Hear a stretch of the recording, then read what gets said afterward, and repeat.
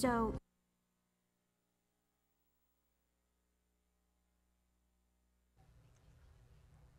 hi, welcome to an interview with Bob Brown, author of the new book, Panic Attack Prevention. Bob is U.S. Army retired and has a vast amount of other experience. But tell us a little bit about yourself, Bob. Welcome. Thank you. Good to be here. Well, my history is I went from high school right into the Army in Vietnam and spent 2 tours there. Went to Germany, was posted there for a number of years, retired and had several businesses, and came to the U.S. about 10 years ago.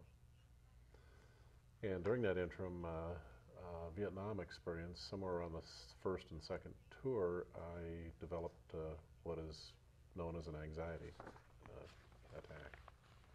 You had your first anxiety attack? Right. And there's a difference between an anxiety attack and panic attack. Panic attack is by far the worst of the two. And maybe we'll get into that a little later. Right, okay. And so I understand that we have a clip that'll give us a little intro to what you and I are going to dive into. Thank you.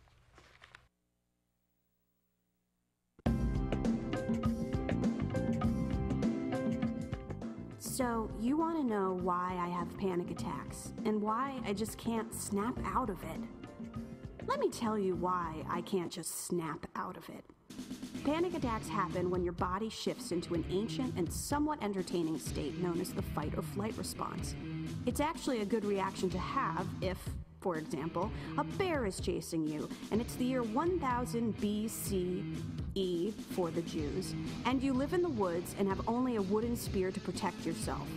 Your heart starts beating very fast, and blood flow is diverted from your extremities to your heart and upper respiratory system so you can breathe more quickly, and your legs get tense, and you start to get nauseous because your digestive system goes out of whack. Your body's going to waste time digesting your food. There's a frigging bear after you. Run! And your pupils actually dilate a little bit to let in more light in case you have to run through light and dark in the woods where you live, and you feel terrified. It's like the exact opposite of an orgasm. Does it sound like I can snap the out of that? It's actually a useful reaction to have if there really is a bear after you. But it's not so useful when, say, you're standing in the Whole Foods, in the cheesemonger section, trying to decide whether you should pay $25 for an ounce of gently coddled, lovingly stroked, all free range, all the time feta, or pay $1,000 for a crumb of Gouda that's been spoken to delicately by elves in sweet, sweet whispers underneath the starry night. I mean, you should probably feel bad about yourself for even being in that situation, but that's just because you shouldn't be at Whole Foods. You should be shopping somewhere normal. Anyway, that's what panic attacks are. And I wrote a book about them.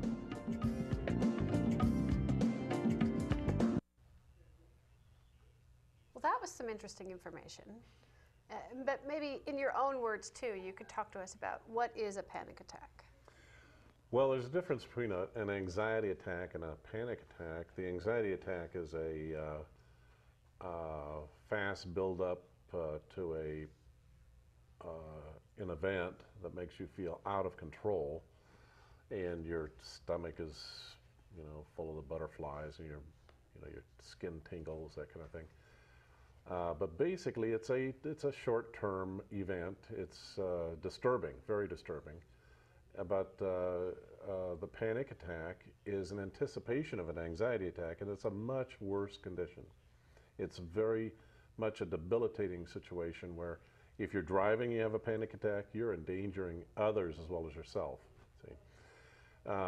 And the symptoms would be a massively increased heartbeat, very tight breathing, feeling like you're going to have a heart attack or you're in a heart attack.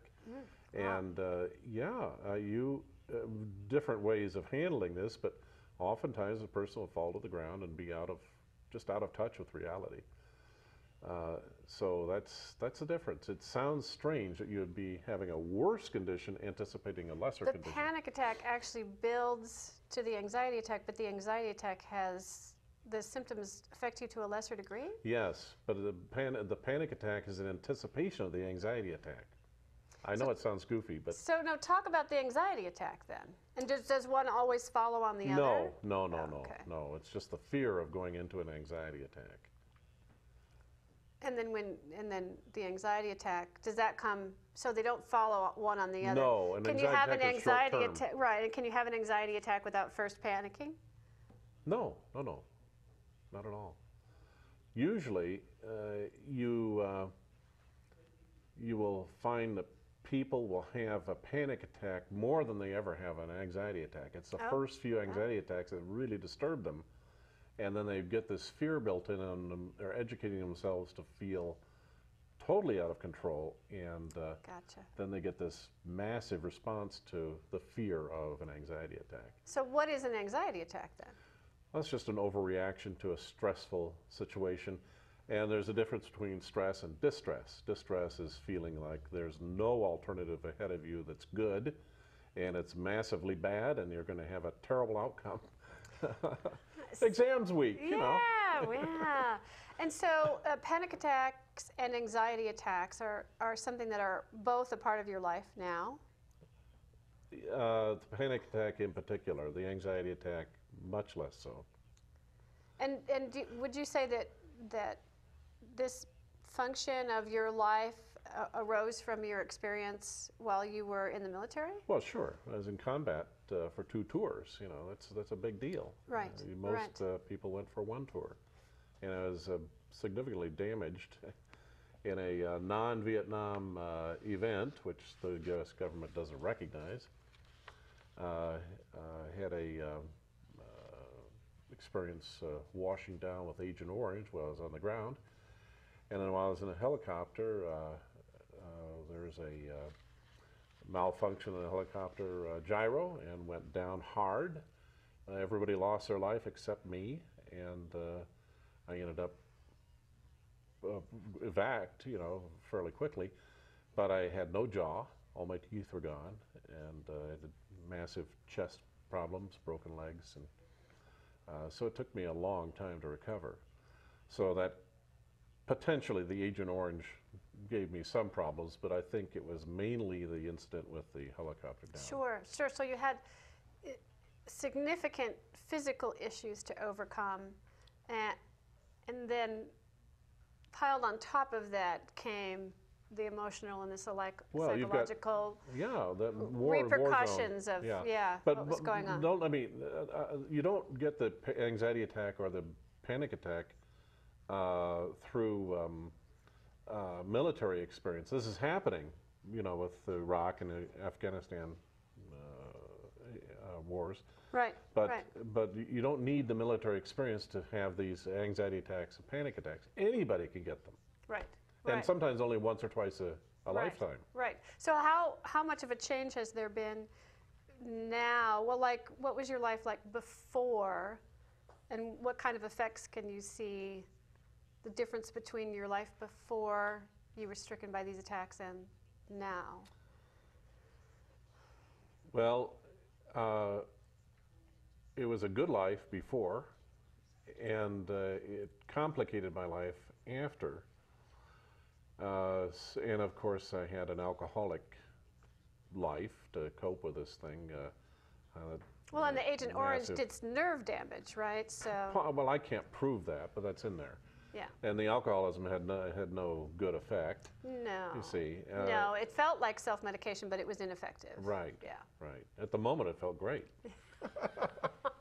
Afterwards, And it was then, terrible. Yeah. When the So- light bulb goes on. Right. Yeah. Right. So coping is the problem, and how do you cope effectively without meds and medications Right, applied? right. Usually, those have terrible side effects anyway. So I went Yeah. through a period where I had to rebuild myself with the denial of alcohol and a way of coping with the negativity that's associated with rebuilding yourself and remaking your world, your outlook. Right. And right. I went through a lot of therapy, a lot of psychiatry and psychotherapeutic action.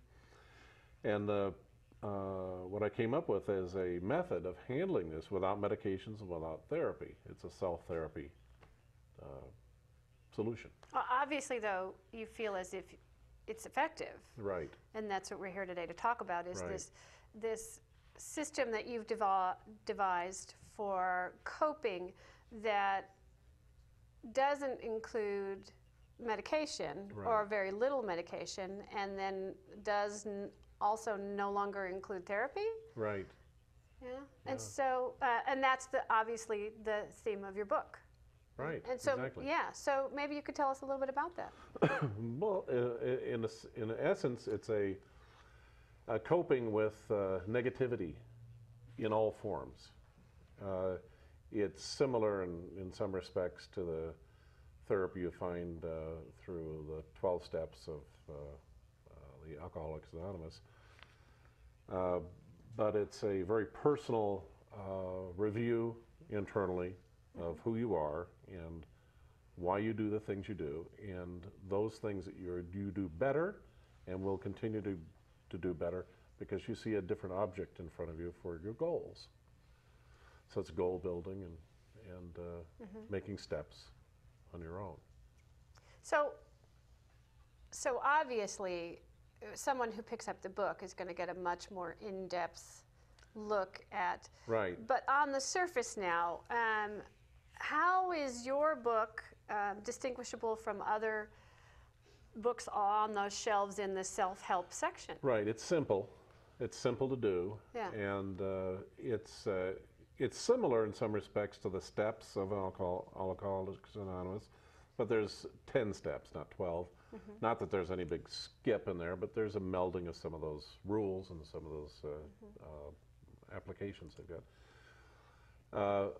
And the method is you can remember quickly. There's an identification with a specific color, for instance, a particular image, mental picture image, Right. particular numbers.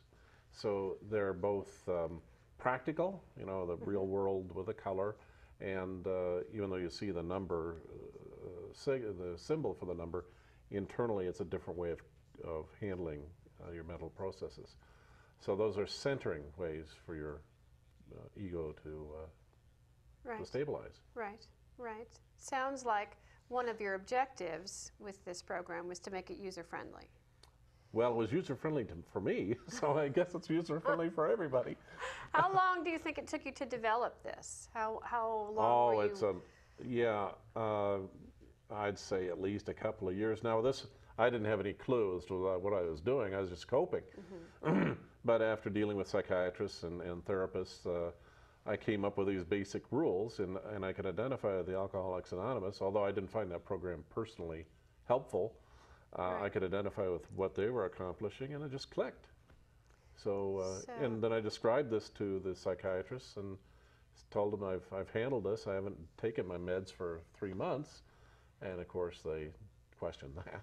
They were a little bit horrified and Right. concerned, and Right. yeah. And so, was it actually getting off the medication that was your initial motivation? I think so. I think so. And was that because you were worried about the side effects? Or Side effects and dependency. the long term Yeah. on it, Right. yeah. Yeah, because Yeah. once you go off the meds, the answer is, well, you're going to go off you're going to now turn crazy again, or you're going to now get the panic attacks again. Right. Right. And so this is a system that's in play in your life every single day? Yeah, or but it's not do you it's not find one that of you're- those things you have to get Yeah. up and think about. It's internalized. Now, once in a while, you have to go through the exercise. Right. Yeah. Right. Yeah. But you do find that despite its effectiveness, it's still, well, to borrow a little thing from AA, is it a one day at a time? You wake up in the morning and you're like, today is a good day? Oh, I think it's affirmations that you come to you naturally. Right. I mean, you can see a cloudy day and appreciate it's a cloudy day, but I'll dress a little warmly. I'll greet people nicely, Right. And you're not going to Right. frame your whole day on a cloudy day being negative. Yeah. Yeah. Yep. And so what prompted you to then turn it into a book? Well, that's it. I saw a lot of other Iraq veterans and Afghanistan vets and people just generally around that needed this kind of answer, and it isn't given them. You know, it's way too simple. Well, yeah, and so people have a fear of things that have been simplified. They feel like you're just scratching the surface, like you're not really one of those, yeah, you're fixing the symptoms and not the problem. I imagine you got that from your therapist as you discussed the program with them. No, several therapists over the years that before I finally got this down. But going back to them and checking back with them, they verified that it's a workable solution. So what I hope to relate with people through the book is it comes from a genuine history of trauma, and the solution is self-made, you know, self-discovered. Sure, sure. And I'm getting from what you're saying is that you believe that it's widely applicable. I do. Your initial interest in helping was people who had a similar experience to yours, Right. but it's not restricted to that target audience So there'll be a necessarily? college version, there'll be a parent version, you know, and we'll go through exercises or how-tos to get them through it. Okay. And I'll have a forum so they can come in and visit and talk about these things. All right, all right. And so is this something that is already available or is yet to be published? No, it's yet to be published. It'll come out in a PDF form and probably a Kindle book, a short Kindle book, and then a straight Amazon published book through there. Is it so? So it's self-published or Self-published through It is. Amazon's through self-published. their Create Space is their right, self-published. right, okay. And Then I'll have a website for them, you know. yeah, and then it's downloadable onto an e-reader. Right. What about the members of the panicked world that don't have e-readers? Well, it'll be in a PDF form, so they'll be able to download it or buy online at Amazon. So it's electronic. There's no print version of it. No, there's print version through Create Space, which is a self-published paper published. Oh, so it's version of- both. Oh, yeah. I'm sorry. Okay, I misunderstood. Okay, And probably free through the VA eventually if I can make connections there. that's something that you've got in the works. Yeah. Are they being Very interesting. receptive? Very Are they? interesting. Yep. Are they? That's terrific. How long a read is it? 192 pages with notes and an index, so it's real simple. Right. Yeah. Right. Now, it took you several years to realize that you had developed this program for Right. yourself and to coalesce it into this product. Right. Someone who dives in, how's that going to go for them? Or does it matter how committed they are? Well, Or both, right? Commitment if you're going to and buy the book, you're going to be committed, or you're going to be concerned about somebody that is, Right. you know, that trauma, that Right. situation. so I think most people are looking for a solution, and Right. it's pretty disturbing part of their life. You know, when they're confronted with, well, college student with exams a week, and they've not coped well in the past. They want to solve this. They don't want to have a terrific time trying to concentrate on that paper. So you're figuring that people are highly motivated in this Yes, arena. I do. Yeah. So in that circumstance, then, I mean, what can they expect? Can they flip through in 2 days and whoa? Oh well, no. There's okay. There's it's kind of broken up in two pieces. One is a narrative, and the other is the how-to section. It's not how about, it's how to actually Right. apply it. Right. So when it's devoted to college students, it's talking about this in college terms, practical college terms. But also the how-to is exercises while you are in this college life. Yeah. So. And they've always got the forum to go to Right, ask questions. right. And so I'm still trying to get some sort of a time frame out of you for results, I guess. Oh, no, Yeah. oh, I'm sorry, for the individual? No, Yeah. it's not good. There's Yeah. nothing specified. It could be very short term. Again, some people have this panic attack incidents maybe once or twice in their life. And it's looked back on as a, just a weird moment or a weird event, or that, they keep talking about, oh, well, I had this heart attack. and the doctor can't verify it as a heart attack. Right. But Right. and they tell them maybe they'll sometimes get informed it's a panic attack you're having, but they don't believe it. But it's over with in their lives. You see, it's only happened once or twice. But some people get a heck of a problem out of this. It's turned into a panic disorder, where they get it all the time. And are Big deal. panic attacks generally more frequent than anxiety attacks? They can be. They can be. Yeah. So, I had a friend who used to have a combination of panic attacks and anxiety attacks. And what she discovered, in addition to the other things that she was given as help, that her diet actually made a difference. That makes a big difference. I think that's why we saw the sponsor there with that clip from YouTube is Whole Foods. Not that I'm endorsing Whole Foods. Thank God. Although we have one here Thank now, God for and their we espresso really like it. and Yeah. cinnamon stick. Diet is huge in everything. Sugar, I'm an example here. Sugar, starch. It's both an opportunity for making well your body, but also everything that you depend on to make your brain and your emotions and all that work. Yeah. Is your physical body. Right. And Right. you can't disdain your physical body. So a very healthy diet, and I encourage everybody to examine what they're eating and go to a Mediterranean diet or something like what's the caveman diet, but it's not a caveman diet. I don't think I know that one. oh, Yeah, it's, I'm sorry. Yeah. Oh God, who is the guy? I can't The remember not the guy's caveman name. well, is it all meat? No, or- no. Meat's a part of it, but it's also fats. We tend to ignore. Oh, meat and fat. Well, that was, and Atkins had a version of meat Right, and but it's a fat. different Yeah. from an Atkins diet. Oh, And it okay. doesn't include Yeah. grains. Right. Most of the grains are eliminated entirely. But it's very healthy when you think about what it takes to build the body, the brain. We tend to look at fat as being bad in our culture, and low fat as being great. And low fat, of course, contains a lot of sugar. It's Right. the wrong solution. It's got to Yeah. be more fat, Yeah. less sugar. Well, she didn't have to, in the end, she discovered that she didn't have to make huge changes to her diet, although she wanted to, and it was Right. recommended. But right off the bat, to get the biggest result, she cut out caffeine and she cut out sugar. Right. And it just, Good, yeah, good. was a significant difference for her, including the fact that suddenly, after years of insomnia, she could get a decent night's sleep. Odd, isn't it? Yeah. And even, a good 8 hours makes you a whole different person Yeah. when you wake up in the morning. Yeah. So does the book speak to the holistic aspect Right. of how to care for your body? Yes, yes. It mentions things like stop drinking coffee and soda, and any specific advice or any diet, a chapter on here's Well, if how you want this it in the works? short, let me or- give it to you in Yeah. a very short way. Avoid all sugars, added sugars. Avoid